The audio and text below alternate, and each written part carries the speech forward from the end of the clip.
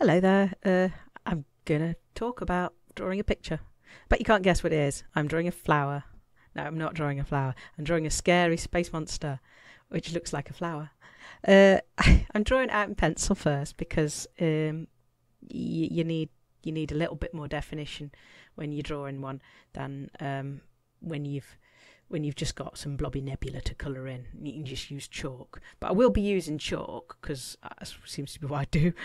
But this is mostly like pencil and watercolour paints, which is kind of like a bit different. Well, it's pencil crayon that I can put water on to make it into paint because they're super duper pencils. Anyway, so here we go. Then I start splashing around in a bit, I think. There we go. Yes, you can't see, but I am doing, because obviously that's the best way to make a video, is to do something off camera to up the tension, build the interest, or, look really incompetent.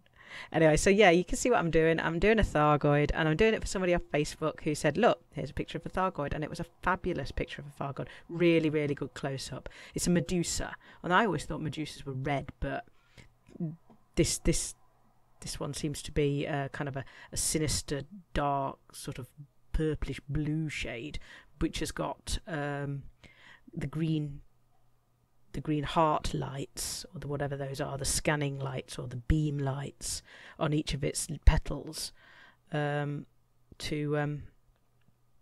sort of suggest that maybe it's not going to kill you instantly. Maybe its swarm are going to hover around you, maybe nibbling at you, like, I don't know, locusts or something. Anyway, so yeah, colouring and painting with water. Doing that thing. I think it's Medusa. I don't know anything much about Thargoids at all, and I just reckon it's Medusa because of the spikes, spiky, and I think the spikes on the big scary, the Hydra, they all go out like it's a cactus, and I'm not certain that any of the rest of them have spikes. They all just look like fluffy petals. I know that Basilisk isn't that one this colour. Maybe I'm wrong.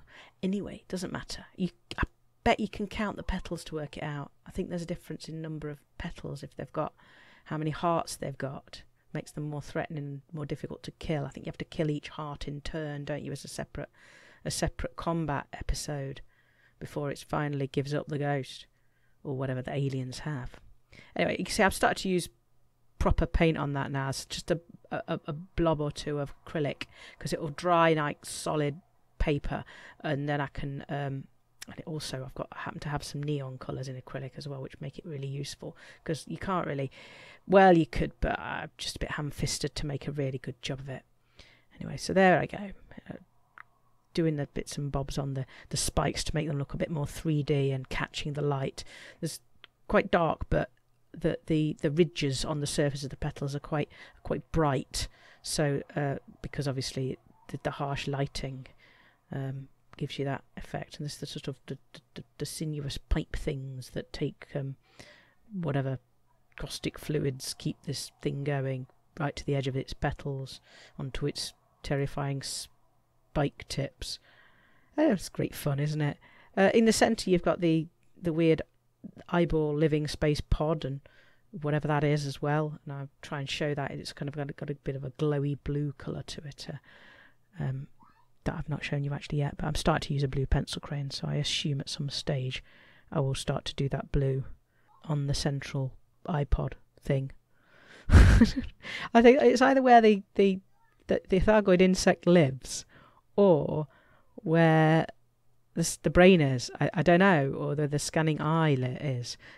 Not sure whether they are the ships or whether they're in the ships. There's been some suggestion that the Thargoids, you'll see the Thargoid beasties at some stage in game walking around like, I don't know, the tripods from the TV series The Tripods, which look great, and then you see the blobby monsters inside, and then the full horror of the late 1980s. Well, I thought it was a great show, actually. It was really quite good. And it's probably 1990s, wasn't it? Or not late 1980s. I don't know. I can't remember anyway. Anyway, sorry. Yes, so that's basically, I'm going to colour that in. Some people have managed to get really good close-up shots of how that looks, but I'm not doing it anywhere near that much detail. It'll probably just look a little bit blobby.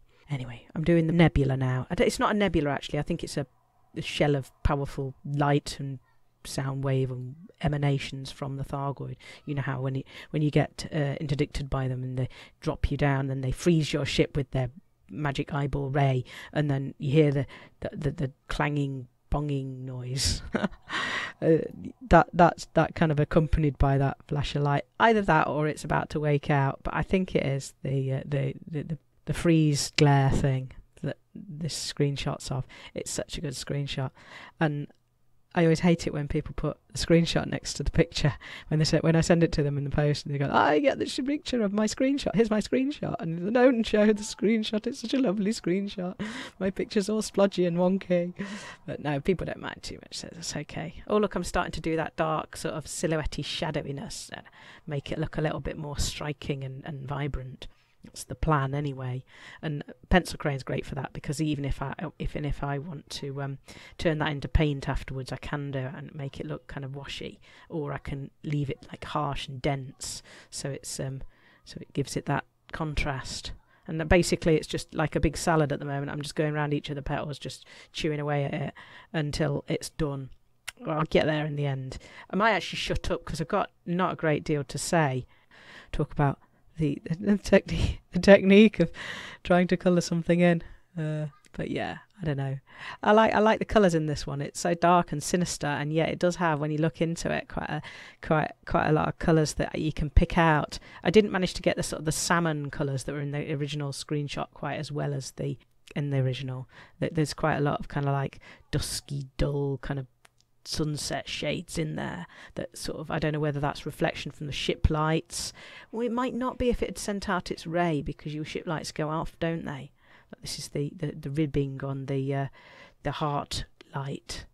The heart light glow as well. I didn't do a particularly good job on that. I mean, I'm trying to show how it's glowing green, but I think I could have probably spent a bit longer rather than trying to race to get it done by the end. I was watching Lave Radio, the special Lavecon Lave Radio, you see, and I was quite enjoying it, and it's all kind of like, because we'd have all been at Lavecon, you know, sitting in the bar chatting about nerdy things and playing board games, but obviously we're all at home feeling a bit flat.